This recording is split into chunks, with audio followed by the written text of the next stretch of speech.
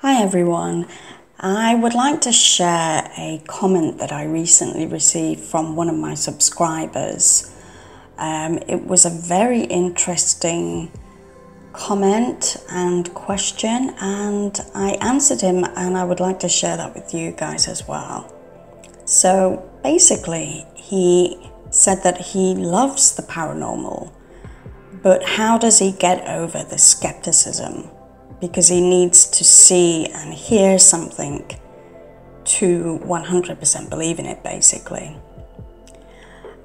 Which is fair enough. A lot of people are that way inclined. If they don't physically have the experience themselves or see something for themselves, they're never going to believe it. And a lot of people are the complete opposite. They don't need proof to believe in something. Anyway, I replied to this subscriber, and I'd like to share it with you guys. So here we go. So I put, wow, now that's the $1 million question, and one which I will attempt to try and answer. How do you persuade a skeptic to believe? Well, let's just look at that very question itself. The word persuade, to cause someone to do something or believe something through reasoning or argument. How can someone do that? Reasoning and arguing by using words or by using proof, right? But who on this earth would be momentous, credible, knowledgeable enough to do that? A scientist, a member of Mensa, or going on the religious side, a priest, the Pope? What do all these people have in common? They're people. Just people. Capable of lies and hate. But just as we are capable of lies and hate, we are also capable of truth and love. Opposites. Black and white, yin and yang, good and evil. How can you blah blah blah? How can you not blah blah blah? Why? Why not? Just as we are surrounded by opposites, for example, skeptic, believer, we're also surrounded by questions. What is the meaning of life being the biggest? For example, if someone told you that there was an amazing movie that was free to watch, but there was no ending, would you watch it?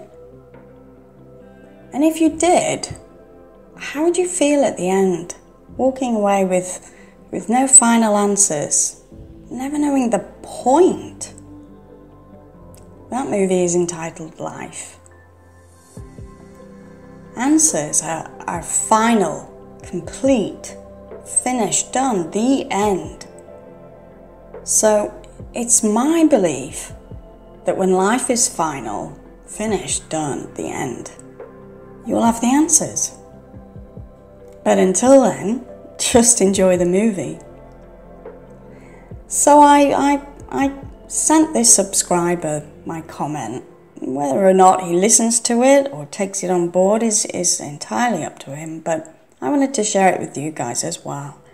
I made an extra footnote as well, just in simpler terms. So I put, to put it in more simpler terms, some people are just wired differently. They don't need proof to believe that something is real.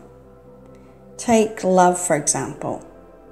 No one can physically see love, but I'd like to think that most of us believe in it.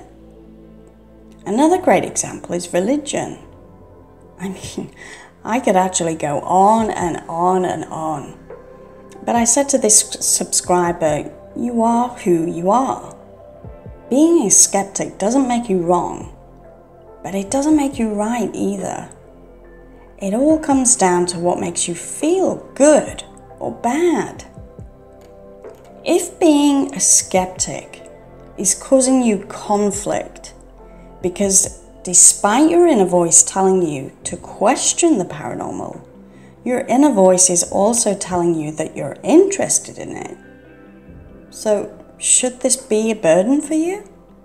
And if so, is it worth it? Ask yourself that question. And that's my conclusion. But, it goes on and on. Nobody has the answers.